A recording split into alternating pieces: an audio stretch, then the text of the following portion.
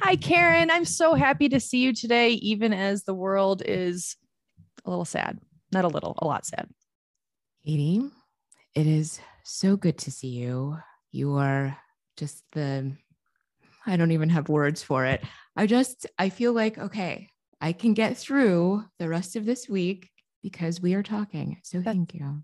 Thank you. I feel the exact same way. I'm like, what is the word? Like, you're the icing on my wheat cupcake. You're the, but it's not, you're actually not the icing. You're actually like the sugar or like you're a key ingredient. The icing seems like it's like, if you have it, cool. If you don't, cool. But if I don't have a conversation with you, it isn't so cool. The cupcake tastes like shit. You get it. I love where this is going. Yes, thank you. The word I was going to say was anchor.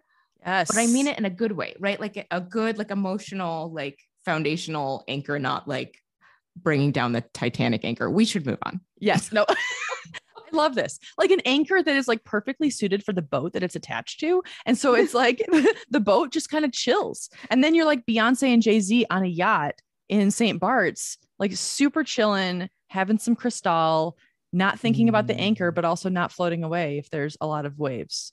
We've gone real far deep into this. Katie, I can't tell you how here for. I mean, I went to a happy place in my head when you said Cristal because I was, oh, what? Wait, what? We're drinking Cristal now? But yes, all the things. Yes, all the things. I actually really like, I will say that one of my coping mechanisms over the past couple of weeks has been to delete and then reinstall Instagram in the same day. And like, it's not like intentional to reinstall it. It's just like, shit, oh God, I do have to reinstall it. Damn it. And so like the one thing that I do love on Instagram is Beyonce's Instagram. Do you follow Beyonce? I feel like somebody's going to take my black card if I admit that I don't, but I'm going to do it right now. Hold on. Okay. No, it's okay. Ask me again in 30 seconds. Okay. Okay. Here's the thing about Beyonce. So I don't always look at her stuff, but like she doesn't post, well, very rarely. I think I think she posted about the George Floyd murder, but I don't think she posts that much about other things that are happening in the world. So it's a little bit of like a reprieve from the news. She basically just posts pictures of herself in really amazing outfits. Like that's it. Like no caption, nothing. And like sometimes I'm like, okay, this is kind of boring. But every once in a while, in the summer specifically, she will post pictures of her and Jay-Z on a yacht. I swear to God, they're probably in the south of France. And I'm just like, this is nice. I don't know. Yep. I don't know why I like it. I'm like, you look like you're having fun. I'm happy for you, Beyonce. That's it. Yes. Okay. So following her right now, my corollary to that is Niecy Nash. Oh, I don't know Niecy Nash. Okay. So follow that person. Niecy Nash. Did you ever watch Reno 911? Oh my God. Is that the one with Andy Samberg? Oh, no. That's, I can't remember. Oh, you're right. That's something else. I can't remember. But Reno 911 is like a spoof on Chicago. Or no, okay, I have no idea what I'm talking about. It's like it's a spoof on cops. Basically. Oh, it is. Okay, got it. Yes, kind of right. Like, but it's the same police department. They improv a lot of it, but some of it's scripted. But they improv a ton of it. It was on Comedy Central for years. Love. That's the main thing I know her from. I know she's been in a lot of things, but like she's this comedian, actress. She's like in her early 50s. She's like this beautiful, curvy Black woman. Super funny. And I don't know, a year and a half, 2 years ago, maybe less, she married this like super hot woman. Oh, like was not out as being gay before. I think was married to a man, has like adult children, and then like married this like hot, younger, masculine woman, which has set all of my Black lesbian friends just aflame, right? Yes. We're all just like out of our minds. And they were on the cover of Essence. So Essence is a Black women's magazine. Yes. Very heteronormative. And they had this like super sexy photo of them on the cover. Oh my God. So I follow Niecy Nash on Instagram, and like every other photo is her of this hot woman. And it's just like, this is very affirming. I feel the same way about Jay-Z and Beyonce on the yacht. I see them like hanging out in front of their fireplace and I'm like, everything's going to be okay. Exactly. Seriously. Okay. Niecy Nash. I am linking all of this in the pod, in the show notes. That sounds amazing. Yeah. Also, wow. Marrying a woman after so much time. It must have and someone who's so hot. Oh my God. And younger, like 12 years younger. Wow. Good for them. I know. More power to them. That's amazing. I know it is interesting how like Instagram can be, at least for me, somewhat of like a horrible situation where it like really sinks my mental health. And then it can like buoy my mental health when I look at things that have frankly nothing to do with what's happening in the world. And just like, I like seeing people who are experiencing genuine joy, I guess. Yeah. Even curated joy. Yes. Like, even very curated, of course. I'm sure that the photographer that follows around Jay-Z and Beyonce took 5,000 photos for that one picture on Instagram. Correct. Yes. Yeah. Worth it. Worth it. So worth it. Yeah. I deleted my Instagram last night, in fact. And then this morning I reinstalled it. Glad you're back. I do enjoy your Instagram because you have all these beautiful photos of Bend and all the places you go. You guys just look really happy. And you kayak and it just looks great. Like very idyllic. Thank you. I think I need to like take more pictures of Bend. I actually have had like a weird relationship with Instagram where I'm like, I don't really want to post. Like, what am I posting? I don't know. Like, what do I care about? Like, I don't know. And like, it's just like, forget Instagram. Hence the deletion. But yeah.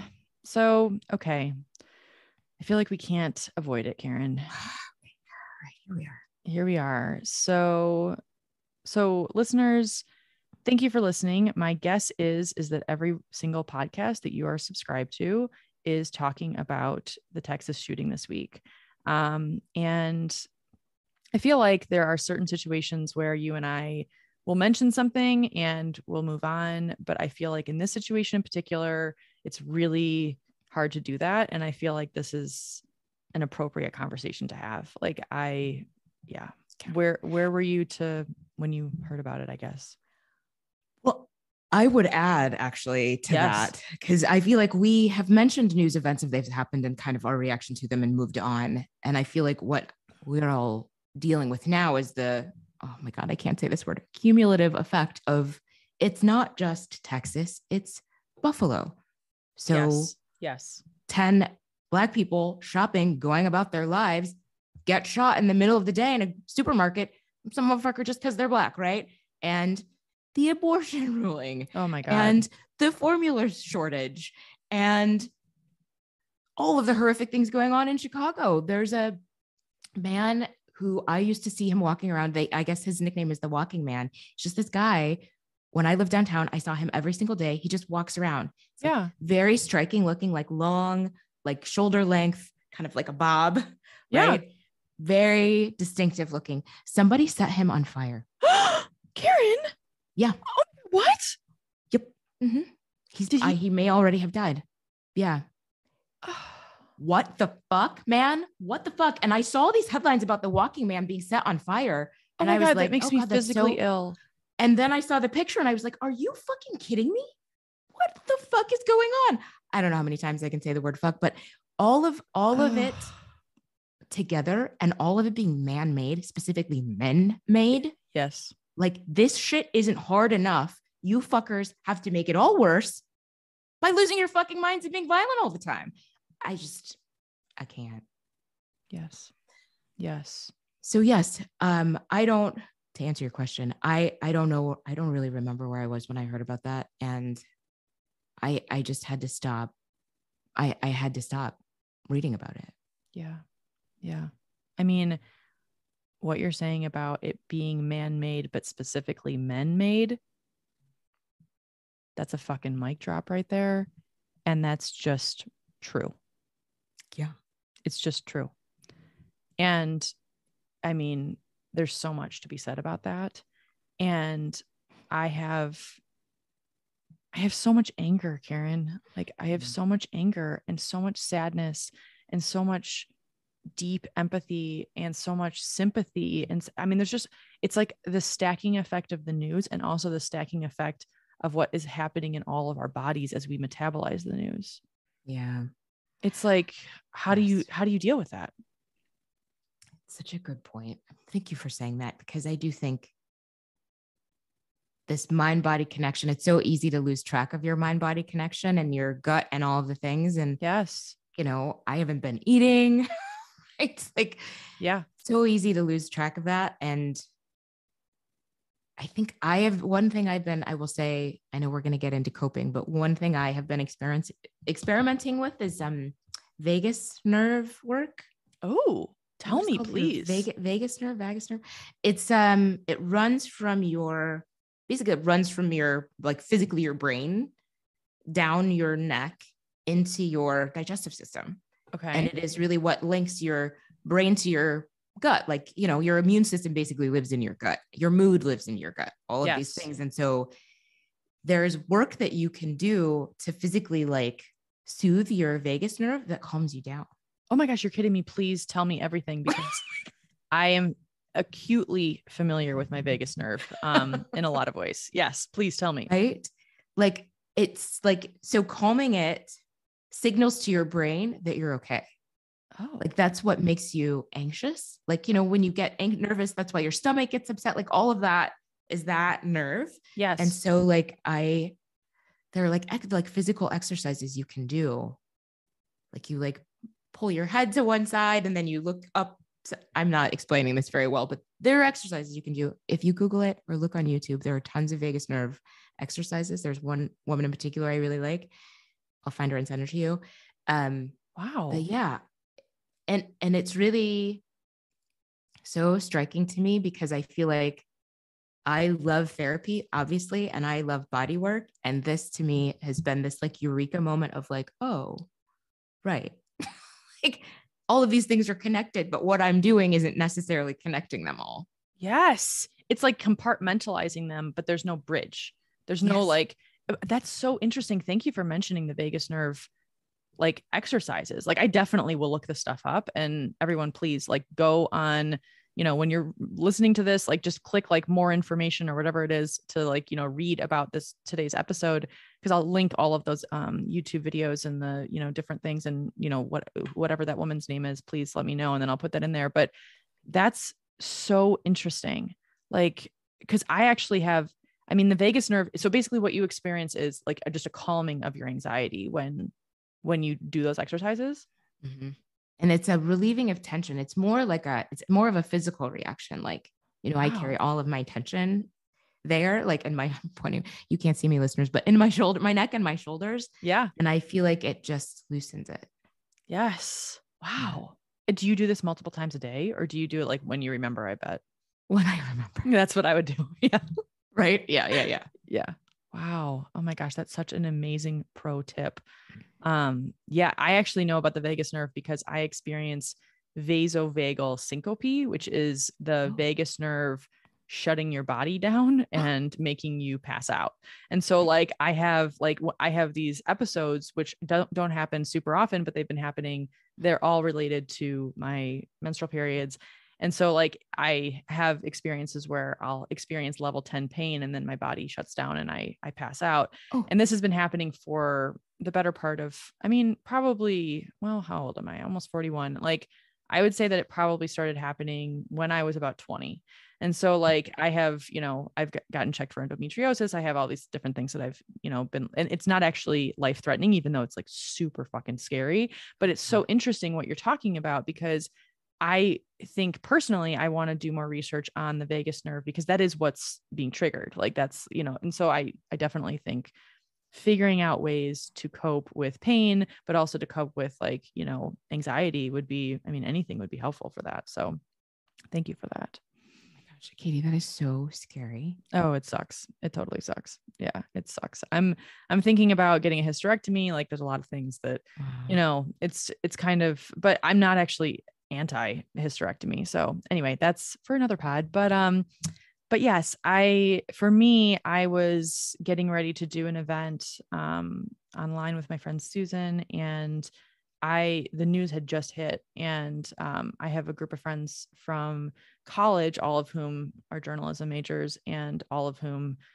get the news like the minute it comes out. And we started this text thread, and I was like, I don't actually know what you ladies are talking about. And one of them was like, please don't Google it. Like actually legitimately do not Google it. And of course I Googled it, and I was like, oh my God, yeah, that was this week, the Texas shooting. And I think for me, it's like, I just have sometimes the stuff gets in, sometimes it gets really in.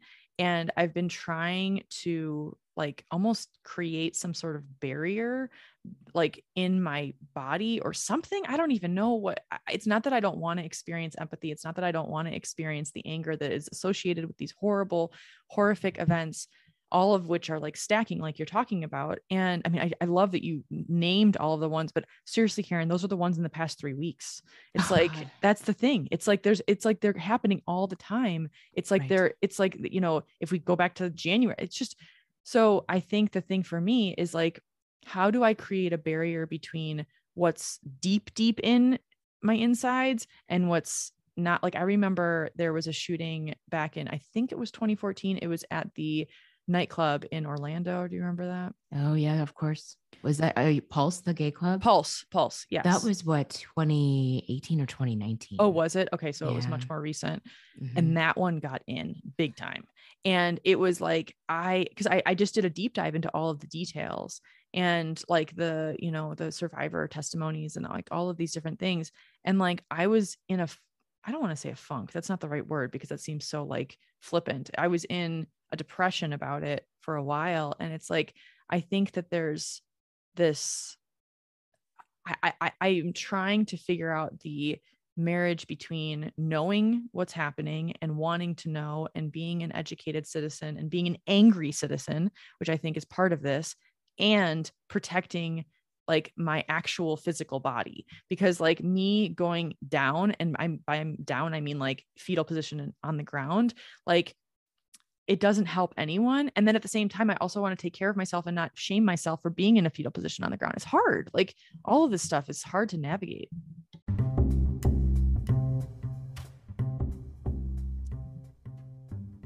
Today's episode of Course I'm Not Okay, the podcast, is brought to you by the unofficial start of summer. Yay, summer. Today, if you're listening to this on the day it comes out, it's Memorial Day. Happy Memorial Day, everybody. Thank you for your service, all people who are active and veterans in the military. And yeah, let's get ready for summer and all that comes with it. Memorial Day celebrators, I wish you a happy, healthy, non-food poisoning induced day. Like, I hope that you don't eat any kind of cream-based salads that have been sitting out too long because you're not used to being outside eating.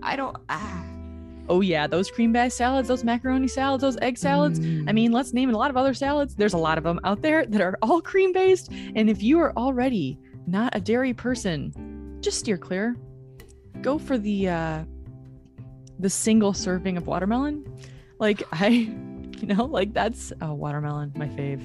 I know, me too. Well, and you said the single serving because you and I are also very skeeved out about this whole sharing food thing. No. Yes. Yeah. I mean, I will say that I had a Super Bowl party back in 2007 and everyone was using the same chips and dip and everyone got the flu. So this is all to say that just be aware, listeners. We are not medical professionals, but if you're sharing shit, just be aware. Like that's a thing. Yeah, it's a thing. So I mean, you'll probably be fine. We don't want to just freak you out. This is not a negative podcast, but I will say that it's just something to consider. And welcome summer and all that comes with it, including potential food poisoning and also including mosquito bites. I'm here for them, even though they can be rough. Sunshine, like pool parties, those are positive things. Hell yeah. Yes. Cherry season. Yes. Peach season. Oh gosh, there's so many great fruits that are, anyway, summer's the best. So yes, happy summer. And thank you for sponsoring this podcast.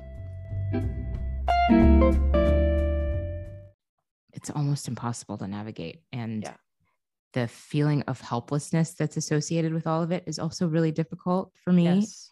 And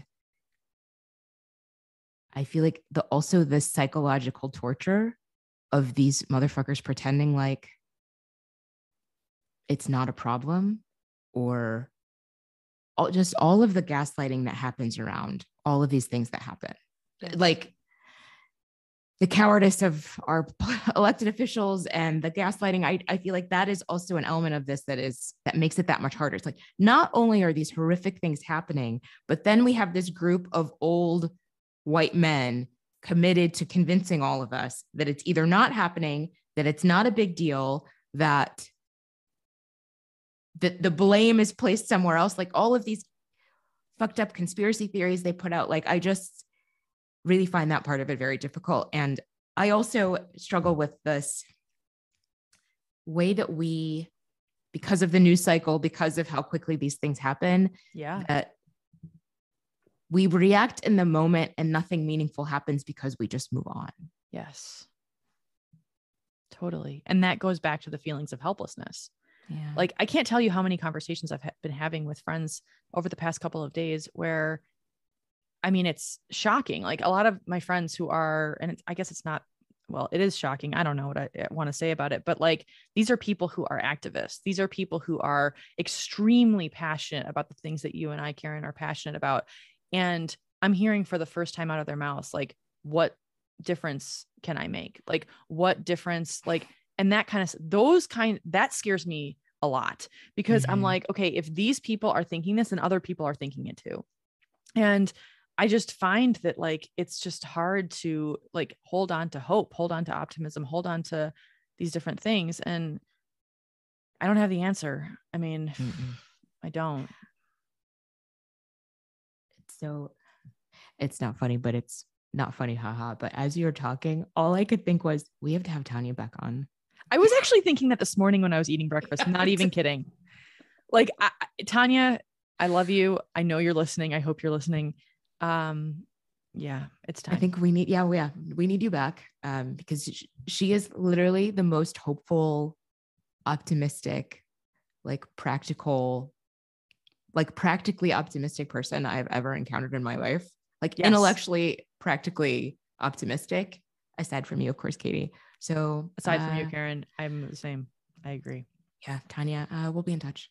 We will be in touch. We need listeners, don't worry. She's coming back, I hope. If you have availability, yes, we hope. We also have not reached out yet. So yes, like, that's. We literally just decided right now. Yeah, this exact second. Yes. But okay, so Tanya is like, talking with her is a great coping mechanism, I think. But like, going into, like, all right, so there are two things that are true. There are these horrific events and how, like, we're metabolizing them. And then, okay, how do we in our daily life as individuals cope? Like, how do we deal with it? I mean, for me, it's like, it's the, being super intentional about what I'm consuming in a way that's like militant. And, I definitely have shut off NPR right now. Like, I'm not able to listen to, I'm more of an auditory learner in terms of news. Like, I really love listening to the news. But now I've switched to reading the news, but only like hard, like paper, like actual, like physical paper. And it's like, I can like look to the side and like not have as much, I don't know, like the blue light behind the Instagram or, whatever, if I'm reading the New York Times online or whatever it is. Like, I sometimes can get more drawn into things and not know what I'm like signing up for versus like being in a physical form. I'm also just a massive fan of physical newspapers. But what about you, Karen? The the vagal, like therapy, coping, that sounds so Jedi. I love that. Is there anything else that helps you? I mean, you and I both work in journalism, and I think it is hard to feel like I can turn things. Luckily, I mean, right now I work a bi-weekly, so I feel like I feel fine turning things off. And, as you were talking about I love the idea of the physical paper because you have more control over how you're consuming it. Yes. It's not spitting out 20 more articles that you should read. So, if you're reading this and you should read this, totally. It's not doing that. And I mean, it also makes me think of like almost thinking about news consumption, like the paleo diet. Like, ooh, like this idea that like, this is how our paleo ancestors ate and how they processed food, and replicating that. If you think about it, the way that we processed news in the past was like something would happen, and then 2 weeks later, you to find out about it, right? Like, I mean, you talk about like, you want to go like back to the paleo era, but I mean, even not that long ago, you read about things the next day or hours later. I feel like we weren't meant to consume information the way that we currently consume information. Our bodies can't, to use your word, like metabolize the information the way that we are doing it. And I just love this idea, like you're saying, of being so intentional about it and keeping that in mind. Like we were never meant to be constantly bombarded with news, most of it fucking terrible.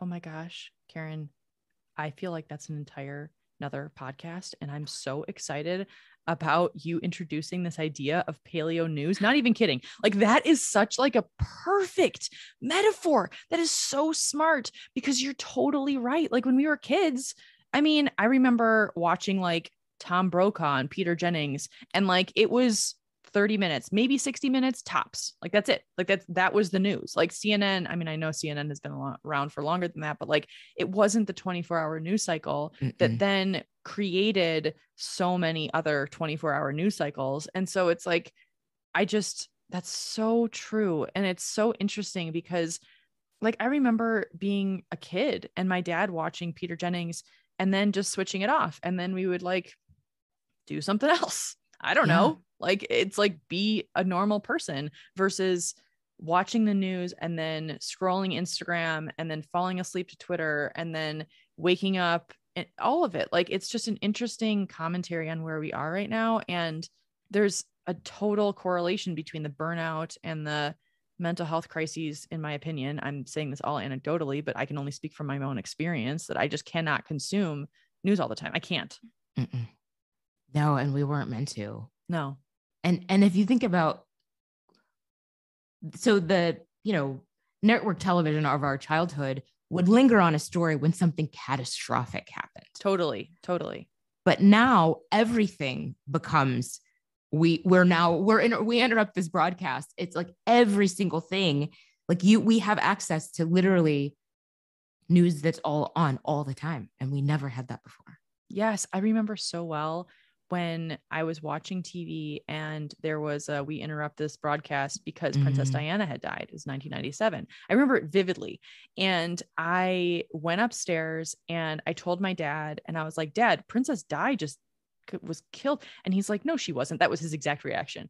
And like, he was like, no, she wasn't. And I was like, it's on the news. And like, he ran downstairs and we looked at the TV together, and it was just so shocking, Karen. I mean, that was like such an enormous, to this day, like news story. And it's interesting because it's like, that was the news story of I swear to God, the decade, but like definitely the year. And it's like, it's so interesting, like what you're saying, that it's constant. It's every single day. It's, so definitely being careful about news consumption. I think the other thing that's helping me is talking to my loved ones. Like, I've definitely been connecting with different people that I love over Marco Polo, over the phone, over text, whatever. And just being like, hey, I'm just thinking of you. Like, how are you doing? Like, I've been texting a lot of friends who have young children and just saying like, you don't have to write me back, but I just want you to know, like, I'm here. Like, I'm so sorry. I cannot imagine what it's like for a parent right now. And that does help me just to feel less alone, because you can feel so alone in your mind. Yeah. I feel like the isolation, absolutely. Like, I don't know whatever that statistic is about loneliness is the equivalent of chain smoking. What, you know what I mean? It's yeah, totally. The impact of it on your body. Yeah. That is a really good coping mechanism.